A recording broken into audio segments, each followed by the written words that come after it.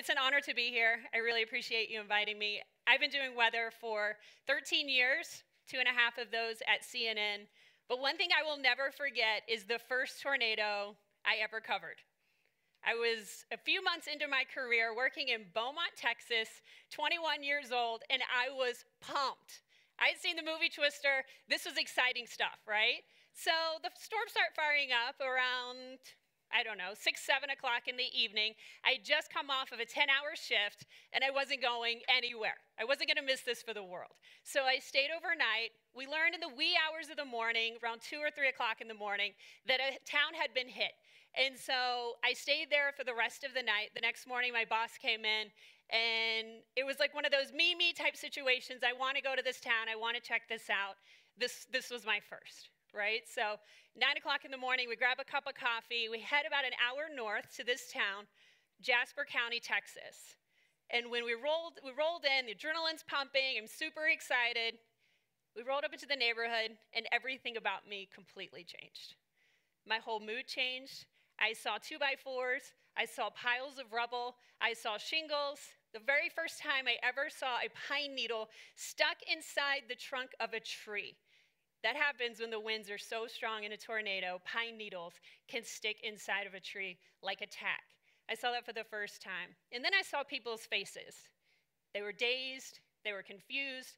They were looking through the rubble, trying to find anything that reminded them of a normal life. A picture, something from their home. At that moment, I realized that these are real people, and what we do is very real. And from that moment, my opinion of what I did as a meteorologist completely changed. You're about to see a video of basically what I do on a day-to-day basis, and it'll give you a better idea about what I just talked about.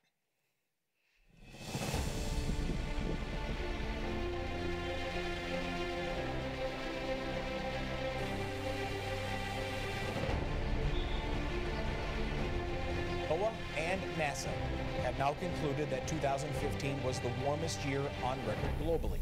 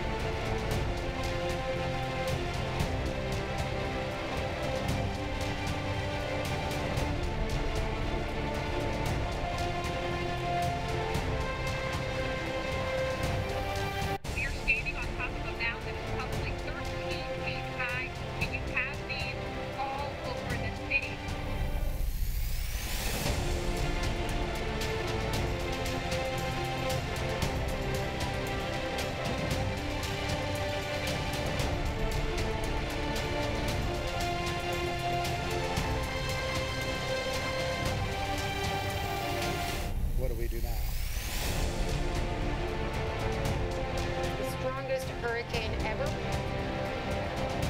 And this storm just exploded. Rosa Maria begins to tell us that they've lost almost everything.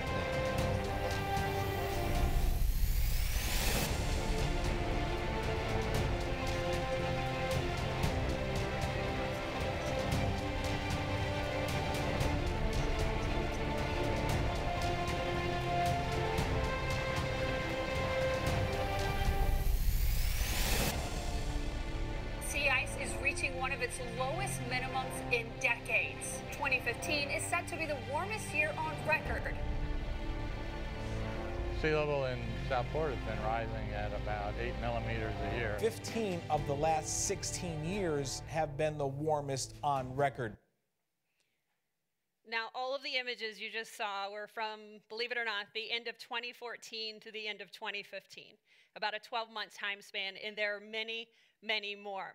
Since I've been working at CNN, I do less of the day-to-day forecasting and I do more storytelling. I see images like these all of the time, and we share stories to our viewers. How many were impacted? What does all of this mean, and what caused it? More times than not, the question of climate change comes up. Records are breaking all over the world. Records for heat are breaking globally. Records for rainfall in the US and Africa. Droughts in California, India, and Asia. Tornadoes in the southeast are gaining attention for their strength and speed. They've labeled this area Dixie Alley. It's a totally different area than Tornado Alley. Hurricanes are breaking records. Early in my career, I was always asked if I believe in climate change. Now I'm asked the question, was this tornado or this hurricane from climate change? Minds are shifting and people are concerned. No one can say that one particular flood in the US was from climate change or this specific tornado in Bangladesh was from climate change. But what we do know is that we can expect more events in general. We will have more extremes. Cyclone numbers are going to continue to be high and strong. Heat waves will continue to worsen. In fact, snow events will also be more extreme. I cannot tell you how many times I'm traveling across the US, buried in 3 feet of snow, covering a snowstorm, and someone will come up to me and laugh and say, "Really, you guys call this climate change?" That is an extreme, and those are the weather extremes we're talking about. In fact, the climate change is happening. We are warming. We know that, right? The fact is that we've heard a lot about the number 2 degrees Celsius. That's the number we're all trying to stay below. But when you look at it, it's very scary. These are the temperature anomalies from the last 5 years. And you can see 2010, 2014, 2015. We are about 0.8 degrees above normal. But look way up high at 2016, 1.2 degrees. In fact, we're higher than that. And in fact, the last 12 months, they have broken the record from that month from the previous year. So basically, January 2016 was the warmest January ever recorded. February was the warmest February ever recorded, and so on. We've done that for 12 consecutive months. And so we are going to get to that 2-degree number very, very soon, if not higher. If we hit that 2-degree number, that's when we will start to see massive animal extinctions, severe droughts, and ocean acidification to a level we've never seen before. And that's just the beginning. And you can see where most of the warming is occurring. Much of it is occurring near the poles. You see up there to the north. That's why we're losing so much sea ice, and that's where we're seeing so many of these extremes. In fact, the last 10 years, we've seen the top 5 deadliest heat waves. Europe in 2003, last 13 years. 71,000 people died. Russia, 2010, 55,000 people. Europe again in 2006. You guys may remember that. And then India, 2015. I lived in Miami for 4 years before moving to Atlanta to work for CNN. I have a friend, George, there. He lives on Fort Lauderdale Beach, beautiful stretch of beach in South Florida. Every time the tide comes in, he is trapped inside of his home because the water comes above A1A and into the parking lot of his building. He actually has to wait until the tide falls before he can leave. This didn't happen when he first moved in, but it's happening now. In fact, he took this time lapse one time when the tide was coming in during a full moon. I forgot to mention, it happens during the full moon and the king tide specifically when this happens. But it's unbelievable. The water comes up so high, so he has to plan his day around when the tide rises and falls. He's a fisherman, so he can appreciate that, but not to leave your house to go to the grocery store. Miami Beach has spent millions of dollars installing these pumping stations because every time there's a full moon, same thing happens down there. The water comes up over the roads and people can't get around. So now they're pumping water out of South Beach and putting it back in the bay because the water is so high. Something that once seemed like a doomsday scenario is now playing out right before our eyes. I think it's great that the political leaders have finally started to see the truth and begin working on a plan. Honestly, I think they're a little late to the table, but at this point, it's something. I think 2 things need to happen. Yes, we need to search for ways to reverse climate change, of course, and cool the planet. But I think the more immediate scenario is to find ways to live with it. Mitigation will be the most urgent need over the next couple of decades. How do we keep entire villages that live on those vulnerable coastlines from having to relocate? How do we protect the millions of people living along the coastline that live within feet of the water? How do you protect people in the lines of powerful hurricanes and monster floods? Well, we are finding ways to cool our planet. Who is going to take care of the vulnerable people already living with it every single day? South Florida has suffered from several extremely hot years, just like many cities across the planet, and the coral is bleaching to a rate they've never seen before.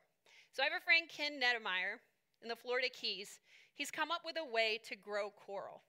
In fact, he grows them underwater in these coral nurseries. He grows staghorn coral. He has taken the coral, the strongest corals that have survived the ocean acidification and the ocean bleaching, and those are the corals he's growing.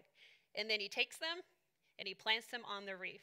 I went down and visited with him and visited his coral reef. That's Ken and myself right there. And that's some staghorn coral in the foreground of the picture that he planted about 2 years ago. This is working. That's where I turn to you. I tell stories, and you guys in this room have the brain to make a difference. I want to tell stories about you and the difference you make. I know there will always be people like I saw in that small town in Texas. But I hope one day there will be fewer of them. Fewer people who have to look devastation head on because you have come up with a way to protect them. All it's going to take is one of you with one great idea in this one world to make a difference.